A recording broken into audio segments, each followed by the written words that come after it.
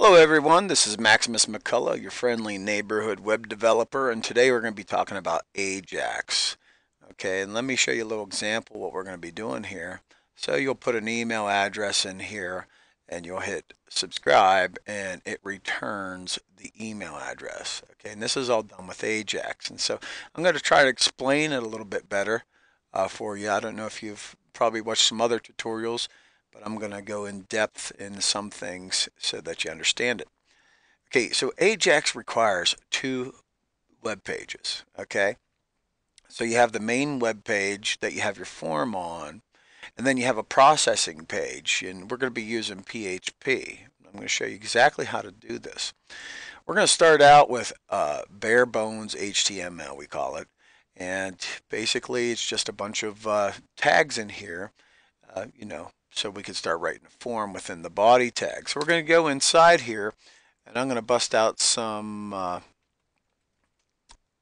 stuff, some code, and let me just paste this in here for you. Now notice I didn't start with a form tag. You know, in the old days you have to start out with FORM, and then method equals post, and then action equals either self or some other web page, within here. And then you closed out this form tag, and then you put the ending form tag at the bottom. All right. But we're not going to do that because we're going to do it with Ajax, so a form tag is not necessary. Okay, now what Ajax does is it focuses on the IDs. Now notice I have an ID of email, all right? So my input type is email, so I'm looking for email addresses. My ID is called email. I'm going to make it 50 wide and then a placeholder that just says put email address. And then the next thing I'm going to do is just have a button. So I start out with a button. The type is a button. The ID is sub. And then on click, I'm going to call this Ajax post, and I'm going to name it subscribe. Now, if I'm going to go ahead and save that, and you'll see what we have in our browser here. Let me just go to there. Now we have this, but there's no functionality. So if I put in, you notice it's not returning anything, nothing's happening. That's because we have to put some more, we have to elaborate on what this function is calling, this Ajax script. So let me go ahead and pop in the script that's going to be controlling everything.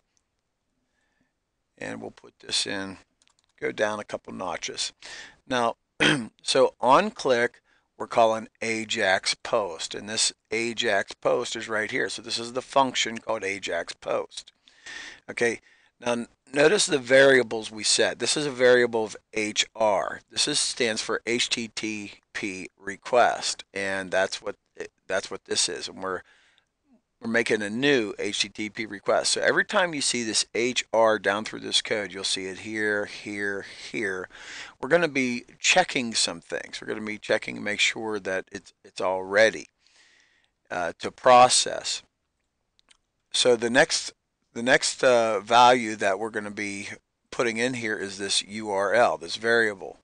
And we're going to be taking it to a processor.php page. Now notice we don't have anything in there yet. I'm going to show you how to do that. So we're taking this information and we're submitting it to the processor.php page.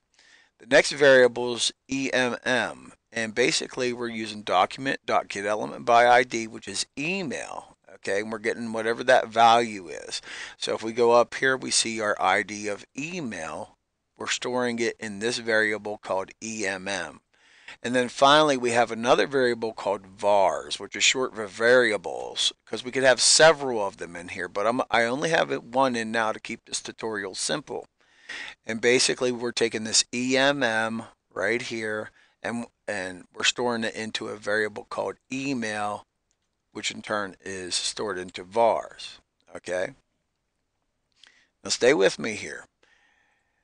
What we're doing right here, we're taking an HTTP request and we're opening it up and we're using the post. We could use post or get, we're using post. So it's posting to this processor.php. It's taking that URL. Notice the URL variable right here. So it's taken that, just imagine it says processor.php in it, and it's true. Okay, so that's what we want it to do. Now the HTTP request, we put set request header. Okay, so that what that does is that we're going through these checks now. So we want an application slash xww form URL encode.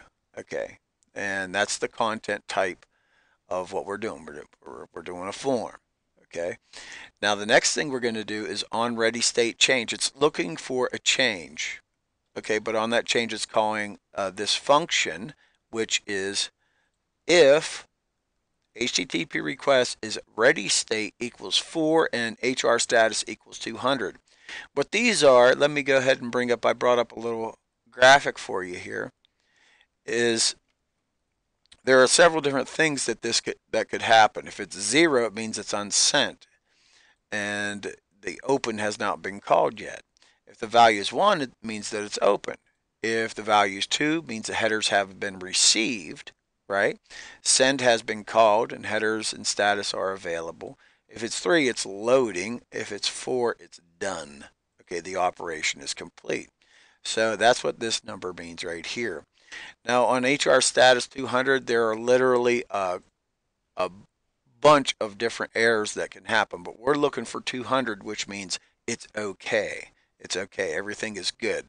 So ready state and status, those different things, if the HTTP request is 4 and 200, that means that we're going to go ahead, go on, and return the data. Okay, and we're going to grab this response text, and we're going to do document.getElementById as status, and we're going to return that data within there. And you notice up here we don't have it yet, so let's go ahead and grab our status div ID. We're going to paste it in here. So now this div ID of status, whatever comes back, we're going to grab this and put it within inside this div ID, so it'll show up within there. Okay. Finally, after all these checks are done, okay, we're going to send the vars. Okay, and the vars are right here. So we're going to do all these checks, and then we're going to send the vars. And we're going to do document.getElementById status. We're going to put processing real quick while everything's going, and then finally it's going to, whenever the data is returned, it's going to put it in this status. Okay, so let me save this, and it's not going to work right now because we don't have any processor. Okay, so the processor.php is what we need to develop next. So I made a little PHP script here, so you would know how to. And then now my battery's going to die on my mouse right in the middle of the tutorial. So let me see if I can get a battery in here real quick. So let me copy this little script, and I'll paste it right in there for you. And now what we're doing here is we're looking to see if the email post variable is set. And then we're going to take that post variable, we're going to store it into the email variable. We don't have to do this step. We can actually take this right here, copy, and put it right here. That's all we really need to do. So my objective is to try to make this as simple as possible. Now what's happened is this echo, the email is whatever, we're going to have it return into the status div ID. Okay, so let's go ahead and give it a shot, shall we? So let me go ahead and refresh this page, and let's put in an email address and hit subscribe, and you can see that Ajax is returning whatever we put into the box. So let's try a different email address